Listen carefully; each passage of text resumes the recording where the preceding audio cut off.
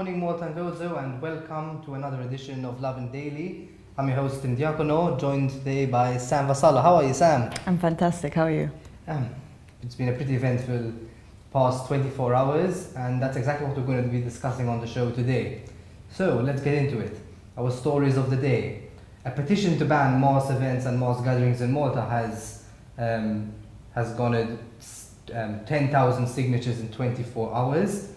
Maltese journalists call for a national commitment to the free press and warn of a rising climate of threats. Jason at Żabbar says using private emails as a public official should be made a crime punishable by imprisonment. Rush to raise funds for Edwin Lopez's the repatriation of Edwin Lopez's body back to the Philippines before he is buried in Malta. And Żabbar asks children for their dream playground and promises to make them a reality. So let's get into it with the first story, the story on everyone's lips right now. A petition to ban mass gatherings and mass events in Malta in light of the new recent rise in COVID-19 cases. What do you have to say about that, Sam? Indeed. So let's just recap on that. There's a petition going around right now. It's already reached 10,000 signatures. They aim to reach a 15,000 landmark soon. This is all part of the mounting pressure to cancel large-scale events after a cluster of 16 patients was found in connection to a party at a hotel, a weekend party. As usual, Malta's divided on this. We have the medical community and Malta's employee organization wanting to ban these kind of events, these large-scale events. Then you have, on the other hand, Malta's Chamber of Commerce saying, go ahead with these events, we need them, go ahead with precautions. Our beloved Prime Minister, Edwin Lopez, says, he won't let this fear stay his course of action. And the newly formed entertainment lobby is kind of finding the middle ground, saying, we can't afford to completely ban these events, but regulations need to be followed and enforced. So, I mean, I don't think there's one right way of thinking in this situation. I mean, I'm sure following this public outcry, people are scared, but keeping in mind that we never officially, the COVID-19 was always going to stay. We always knew this. There was always going to be these ups and downs like this. And it's all about no one really knows what they're doing. No. That's the end of it. And we're all just figuring out what's swinging it. Exactly, we're all just swinging it. Yes, I agree. Obviously, it's perfectly understandable that people are a little bit concerned, or quite concerned, when you see a rise in cases, as we did over the weekend. However, although the situation is extremely unpredictable, it's important that there is some kind of strategy in place. And what I mean is that if we're going to start closing mass events, I'm not saying we shouldn't, but if we do, then what's going to happen if a COVID-19 case pops up at a restaurant and people start calling for a ban of restaurants? Are we going to close them down as well? What if it's at a bar? We're going to close them down? Let's not forget that people's lives are at stake, people's livelihoods, and we shouldn't just be so cavalier and just throwing it to the wind. Obviously, we should, take precautions as required, but there are people's literal lives on the line here, and we should avoid some kind of move or drive towards economic hardship.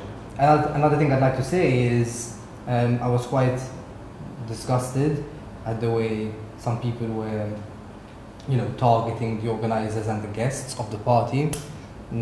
There were quite a lot of this whole holier than thou kind of mentality, yeah, right? I mean, vicious comments blaming them, saying, you should have known, it's your fault almost that the virus is back, and you caused the start of the second wave or the third wave or whatever. An element of Schadenfreude was there as well. Let's not forget, as in most of us have been going out socially, many people who are positive for the virus are asymptomatic, so you literally don't know if you have the virus or the person you're speaking to has it, and it's only a matter of chance that the people we have interacted with, at least for all we know, weren't positive. So a little bit of human decency won't hurt when discussing this topic. Especially human decency with journalists, and that brings us to our next story. Yeah, so the Institute of Maltese Journalists, the IJM, has issued a statement last night calling for a national commitment to the free press. Fair enough, and they're mentioning a number of aspects. First of all, they're calling for anti-SLAPP legislation. SLAPP, for those of you who don't know, stands for strategic lawsuits against public participation, which is the case when wealthy people sue journalists in foreign jurisdictions, not because they feel slandered or because they feel libeled per se, but because they want to burden journalists with excessive legal costs in foreign jurisdictions, so that the journalists will eventually succumb to pressure before the case is even heard. So this is like using the law to subvert democracy, which is absolutely horrendous, and I can't believe this is still happening in the 21st century. They're also warning about a rise of threats against journalists and a rise of harassment, or some report which mentioned it. Do you feel threatened and harassed as a journalist, Sam? I've kind of, I mean, I know that it's part of the work that we do. We are in the public eye, you know, and our livelihoods are online, and so anyone behind a keyboard can essentially say what they want about you. I've been here for half a year and I've already had my nice share of lovely insults. Having said that, although I don't believe that every single one of them should be reported to authorities and so on, I do believe that we are too easy, I feel, on the culture we have, especially in Malta, where, you know, there's something that you don't agree with and you just decide to either dox them or reveal their private information online, or just call them whatever word comes to your mind at that point.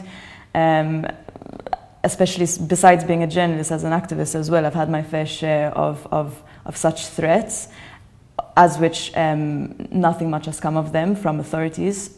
So I do think that, no, we shouldn't, you know, follow the Big Brother sort of road, but I do think that some kind of crackdown to make people realize that this is not the way you speak to people has to become. Well, yeah, we have to also remember though that on social media, people, you know, tend to be quite, they can, not all people, I don't want to generalize, but people can be quite vicious when behind the screen because there's no implication, there's no one can retort back, you know, there's a comfort of quite a lot of separation between you, so you can just say whatever you like, and sometimes they'll be quite nasty as well. From an aspect of a journalist, I think the best strategy ultimately is resilience. You have to realize that you are in the public eye and that you will face these kind of comments, and you just have to realize that at the end of the day, most of them are just completely transient comments on Facebook. Who cares?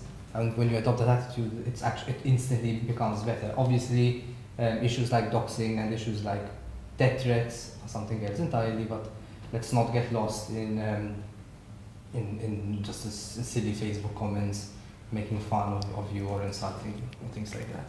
Fair enough, fair enough. So, moving on. Moving on. Should public officials be banned from using private emails for their work? Jason Azzopardi, Nationalist MP, thinks so and believes that it should be an imprisonable crime. Very debatable. So essentially, Jason Azzopardi took to Facebook to say that he has issued this private members bill calling for a ban of the private use of emails for public work by public officials, essentially reasoning that this would help tackle the disease of corruption, especially in Malta. We know that, for example, Joseph Muscat used his emails up until January 2020 when he resigned.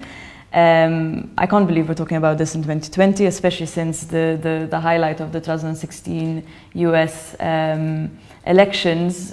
The biggest scandal was Hillary Clinton using her private emails for her work. And if you don't know, the big issue with this is that essentially once you step down from your role, the state cannot trace your emails. It essentially becomes your own private thing. And can you imagine what we could have uncovered so far, even more than we have in Malta, if there was actually this ban. Yeah, that's a good point. At the end of the day, like, should emails you send in your line of duty as a public official, for example, as a minister or head of department, should they be yours? Are they yours, or do they belong to the state? Because if they belong to the state, which at the end of the day they do, because it's government work. So should you then go a step further and completely ban public officials from using their private emails for work? I think you should. However, I don't think we should rush to impose imprisonment, and I'll tell you why. Because it could be a little bit easy to just focus on Joseph Muscat, right, and say, yeah, because he was using his joseph@josephmuscat.com email, fair enough. But where's this going to stop? What about maybe we can ban public officials from using private emails? But what about WhatsApp, for example? What they speak to their colleagues via WhatsApp? Are we going to make that a crime as well, punishable by jail? Fair enough. Where's the line you draw? Where's the line we draw? I mean, we communicate through so many different means nowadays.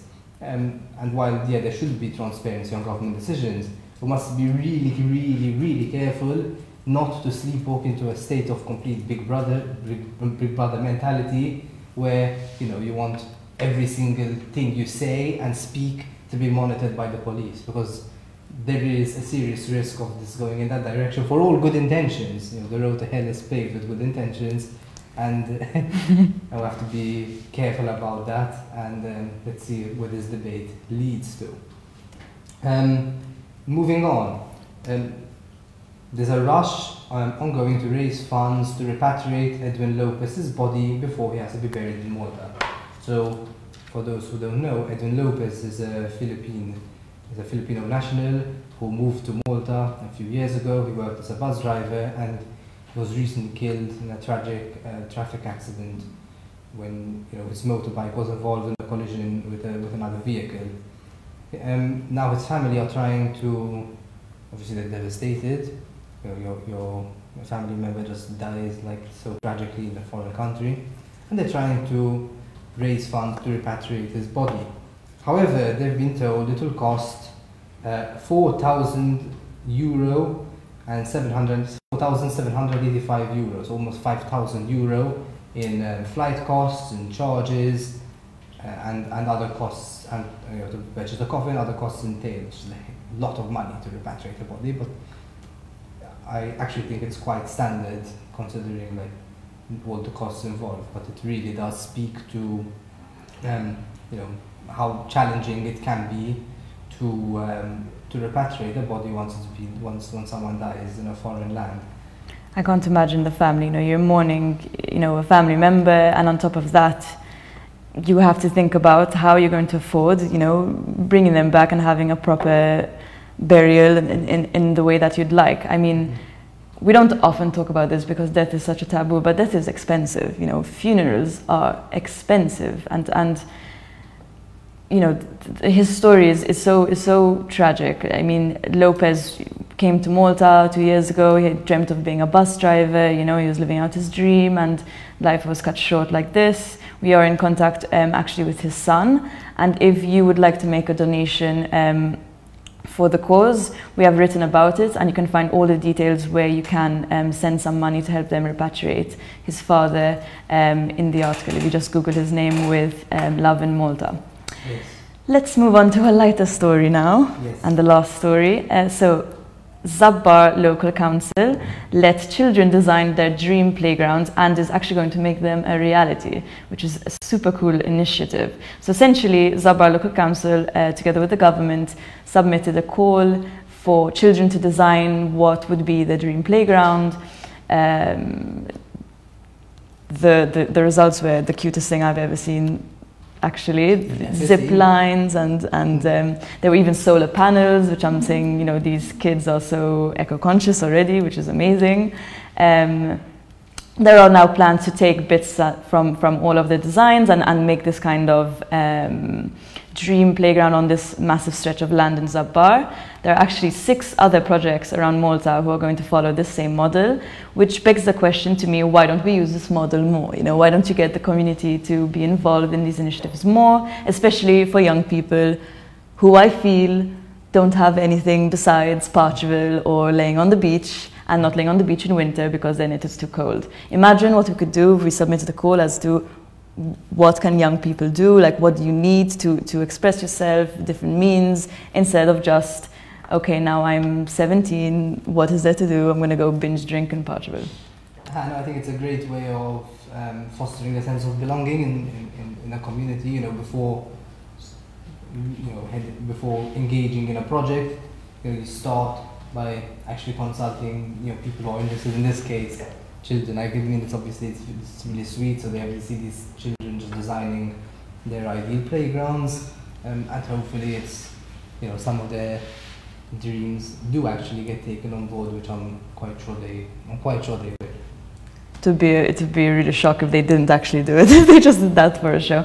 But anyways, that was all from us. This was Lovin Daily. Be sure to follow lovinmalta.com for the latest news in memes and investigations and anything in between. And have a full day of lovin'.